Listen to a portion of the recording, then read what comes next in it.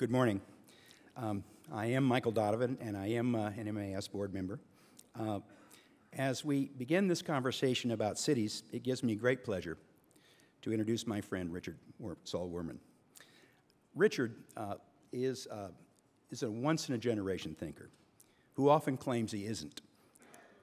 His quest to understand, to make the complex understandable, has been what Richard claims is his great failing. I'm happy to report that we are all beneficiaries of his failing, his need to understand. I have to tell you, Richard is having a pretty good week. Last night, he received the Cooper-Hewitt's Lifetime Achievement Award, presented by Richard's lifetime friend, Frank Gehry.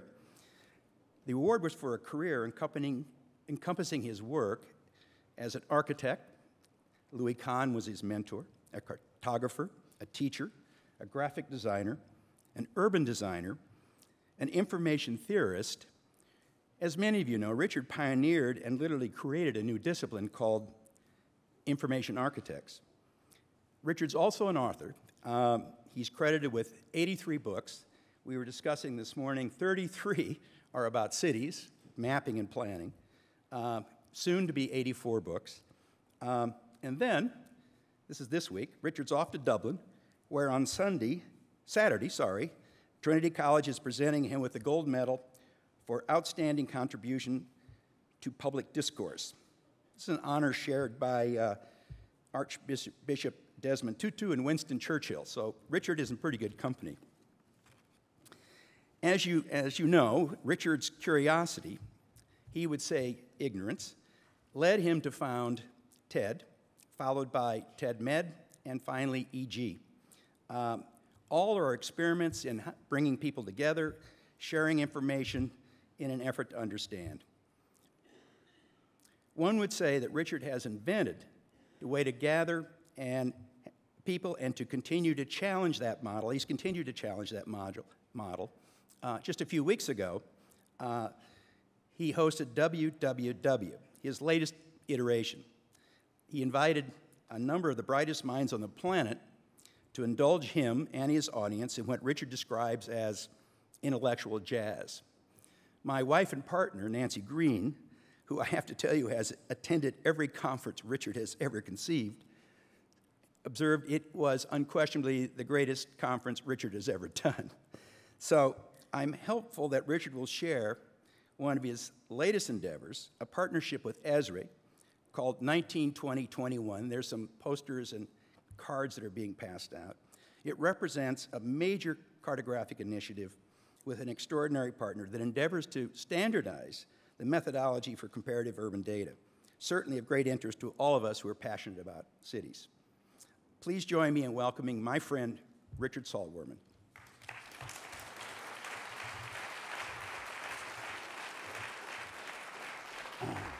Yeah, I see. No, the sun is going back there. I planned that. That's why the former speech was a little too long for me, but it just got the sun moving right there, so they're going to see me, see. I thought, is it better if I walk over here? Is the sun less if I'm standing here? No? About the same? Okay, well. A cartographic initiative sounds pretty boring, but it's been my passion for a long time to understand cities. And there is a poster. I know you don't need more paper, and it looks like an advertisement. It isn't. I would love you to pick one of these up. Some people have. It's a poster that was done 2 years ago, and the back of it is interesting. And this was an homage that Esri did, and I'd like you to pick one up. You'll enjoy having it. And this little card. I'm not asking for any money or anything else. Don't worry about it. I'm not a charity, and I don't want any help in that way. But it was an homage that Esri is the largest map-making company in the world, and they're located in Redlands, California. And the owner of that is a wonderful gentleman by the name of Jack Dangerman. And they do maps for everybody, National Geographic, the CIA, this, that, and the other thing. And he, along with Radical Media, John Kamen's Radical Media, which did Fog of War and does a lot of programming you've seen, and myself have this initiative called 192021. And it's sort of a clever title. It's not really what it's about. But originally it was going to be that I thought to understand cities, I had to look at 19 of the largest cities of the world, 19 of the cities that would have more than 20 million people in the 21st century, and develop a way of collecting and describing information comparably from city to city. Now, I'm 77. I know I look much younger. But I'm 77, and 51 years ago or so, I did my first book. I did my first 2 books. One was on Lucan, and one was on cities. And what I did is I did models of 50 cities of the world out of plasticine, low plasticine models, all to the same scale. And it was shocking. It was surprisingly informative. It doesn't sound like much. I mean, it's a pretty dumb idea. But when I saw the relationship of size to cities, all of a sudden, I understood it was surprisingly informative. And the next time I went to Paris or Rome, I understood them better. I understood how much bigger Paris was than Rome, what New York was like next to Tokyo, or how big that Versailles is as big as downtown Philadelphia or the core of Washington. I just had a sense of how to access and understand. And that was just a teeny bit of information. A few years later, I did a mega book. It was this book, big, and every fold-out page is bigger than my arm. An urban atlas, first urban comparative atlas of major American cities. Did 20 cities. And it was before computers. It was published by MIT. It's sort of a rare book now. You can't find it. I only have 2 copies. In doing that book, I went around the United States on a 20th Century Fund grant, and I collected all the maps and all the city planning stuff from all these cities. This was done in 1966 and 67. That's a long time ago. Again, before computers. And I saw that when I listed the land use things that are the little legends on the bottom of the maps of commercial, industrial, mixed use, this use. The list was this long that you really couldn't compare one city to another city. There was no way of comparing the numbers that you were talking about actually to another city. You can have the number of buildings, but not in context. Now, we all know this thing that they're talking about, that over 50% of the population of the world lives in urbanized areas. The UN said that 2 or 3 years ago. But what is an urbanized area? Does New York stop with the 5 boroughs, or does it leak into New Jersey and Connecticut? What is the definition of an urbanized area? Well, you can say, why do you need to know what a border to a city is? Well, any of the numbers that are collected about population or economics, if you don't have an area, you can't show a density. You can't compare the quality of air, the amount of crime, education, or anything else if you don't have an area within which to put those numbers. I hope I'm not losing this audience, but it's a very simple piece of information that you learn in grammar school of how do you show density. That does not exist. Tokyo, which we were compared with as a model city in the former speech, has 45 million people, about 45.8 million people, they quote.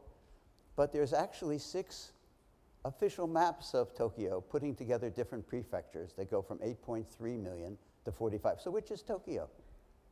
What are we really comparing? If you wanted to locate a Toyota factory someplace, because somebody gave you great tax benefits, and you got the 2 biggest tax benefits, and one is Shanghai and one is Sao Paulo. I'm making that up.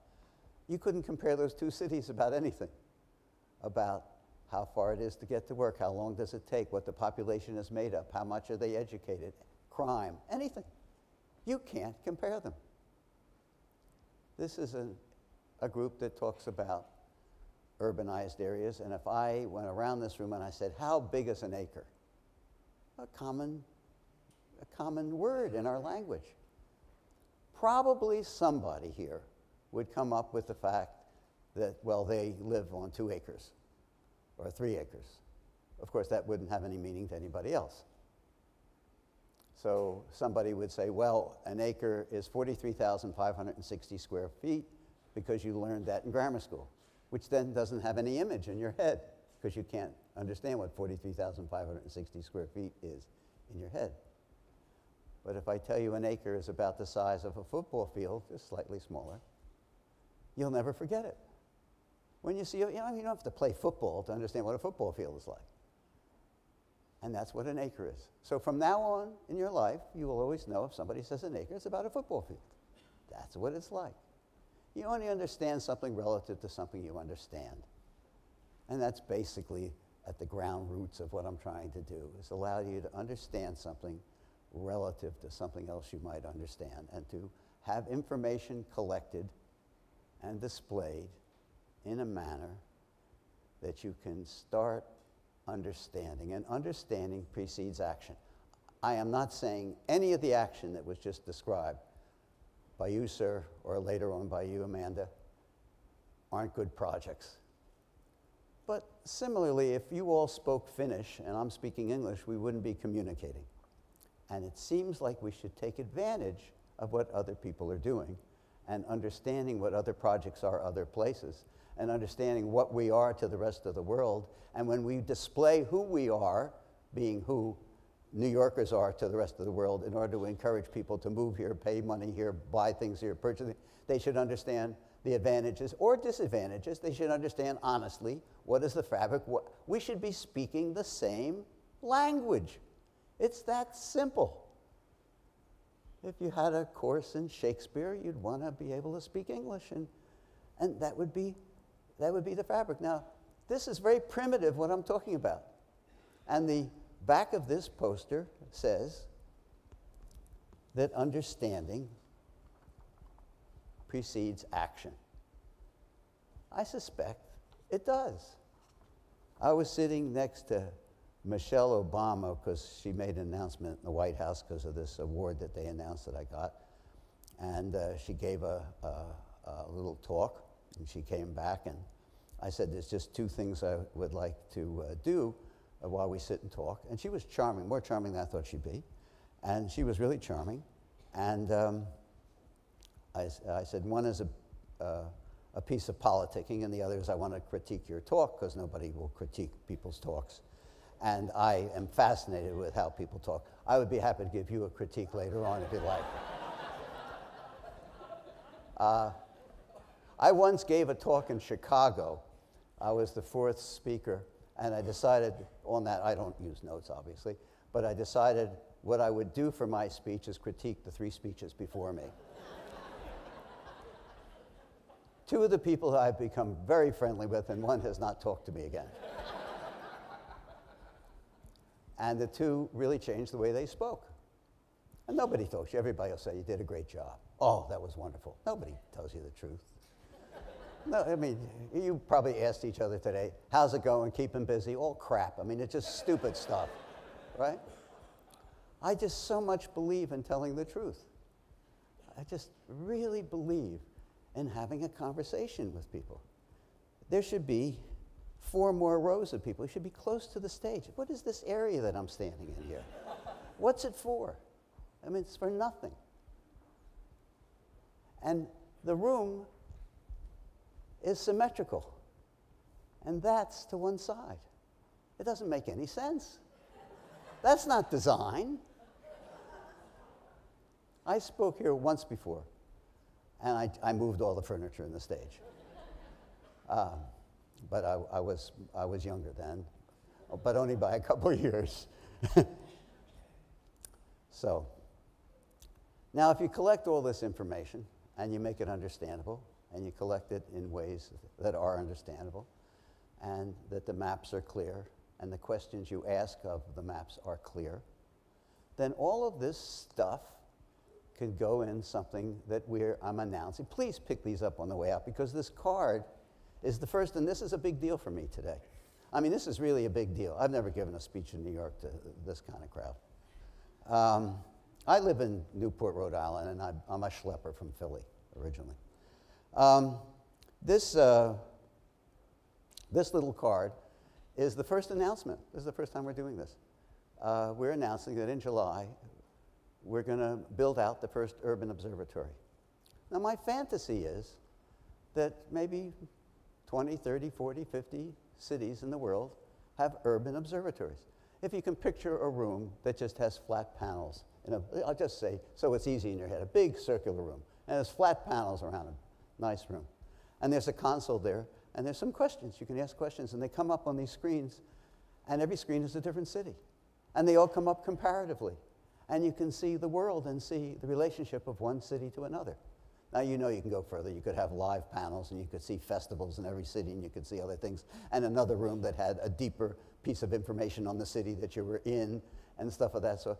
But a live, connected museum of urbanism around the world where people could understand each other, could, in a sense, talk to each other without even talking the same language, because we talk to each other often through maps. They could talk to each other. And connected to that is another room, which is a room called FedMed, which has the countries that those cities are in talking about their healthcare policy. A couple years ago, I was running a conference. I created another one called TEDMed. And I had the point person for the Obama administration, Zeke Emanuel, on the stage, and I was not allowed to ask him about Obamacare. But I said, do you know what's happening or what the healthcare systems are like in Norway or India or this or they said, no, we don't look at that. Well, I find that's really astonishing. And I would assume that New York looks at what other cities are doing for their planning, and I would assume countries look at other countries of what they're doing for healthcare policy. So I did a little wheel which asked 5 questions. Just a simple question like maternity leave. Maternity leave in the United States is 12 weeks unpaid, Norway 46 weeks paid, India 12 weeks paid. I mean, it's completely different in any city. And the 2 huge businesses that come out of that, talking commercially, and there's some commercial people, some people are talking about being bankers before doing something like that. The 2 big businesses that come out of that are what nations are doing and what they're not doing. The opposites are both big businesses. Isn't that fascinating? I find that fascinating that it's not readily available. That isn't just parlance. That isn't just what you would want to have. Trust me, they don't have it. And by the way, the maps that I'm talking about, comparative maps of cities, the CIA doesn't have it, and I've gone down to talk to Fred Smith. He doesn't have it, and he delivers little packages everywhere for FedEx. I mean, he owns the company. He doesn't really deliver them. And he has big globes in his office, so he likes maps. So after I did this first comparative statistic called Urban Atlas, 20 American cities, I did my own. I had moved to New York then. I lived here 8 years. And I bought a little house, sort of a terminally cute house in the Hamptons. And it was on the wrong side of the highway. But I was told to be a player, you had to have a little house, and I had a little house in the Hamptons. And I had to drive back and forth. And I didn't have a car up to then, so I got a car. And I got a Rand McNally Road Atlas, because that's what you had. And then I started wanting to drive other places. And I realized that in the Rand McNally Road Atlas, one of the most popular paperback book for a long time, now it's probably less because of you hold it in your hand and crash into other cars. That a small state takes up a page, and a big state takes up a page. So there's a time warp between states. Every map is a different scale. I mean, isn't that madness? It's madness. So I did my own. I don't have a publisher. I don't have a staff. I just do things. And it's partly because it's what my good friend said that I say, that my long suit is my ignorance. I do things because I can't understand things. And if you go into a publisher and say, I'd like to do a book about healthcare and I don't know anything about it, they're not going to give you an advance. I mean, why would they? I've done 7 books on healthcare. I get some corporations. J&J gives me lots of money. I'm not whining, honestly. I'm doing fine. Anyway, so I did my own road atlas where I made the maps all to the same scale. And you could actually find your way around the United States. And I did it for people. Every page was 250 miles square. The grid was 50 miles square. What is a 50 mile square? 50 miles square is an hour. 250 miles is what you sort of drive in a day if you drive 5 days. And then I had little squares within that, and it went to maps that were 25 miles square, centering on the cities. What is 25 miles? That's 12 and a half miles to the centroid. That's when you make basically the decision to drive in or around a city. And then I did maps 5 miles square. That's the core of a city, and you can see street names and hotels and restaurants and things of that sort. It had to do with people. And that's all.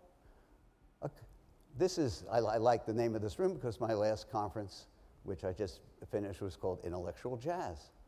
I had 2 couches that faced each other. The speakers didn't face the audience. I put 2 people here. I sat here, and I posed. They didn't know each other sometimes. They knew of each other. It was fancy people. And I posed a premise to them, and they just had a conversation. Behind them was just a concrete wall. It was intellectual jazz. It was people. When I began the conference the first night, I said, this is the great leap backwards. Because this conference could have taken place 2,500 years ago in an amphitheater with Plato and Aristotle having a chat. And isn't that what I think this should? I know they're going to show some stuff on the screen when it gets darker, but you should really just talk to each other. And the best part of this meeting and any meeting is just talking to each other. Just being able to, we don't have computers that can nod, and therefore we can't really talk to our computers. And so anyway, the first urban observatory is going to be in July. We're going to build, if you can think of these 2 things, it's going to be in San Diego because that's where Esri has their users conference. And 16,000 cartographers from 150 countries come to this meeting. 16,000 is a lot of people. I gave the keynote there a couple years ago. And to present this initial idea, now we're going to build it out.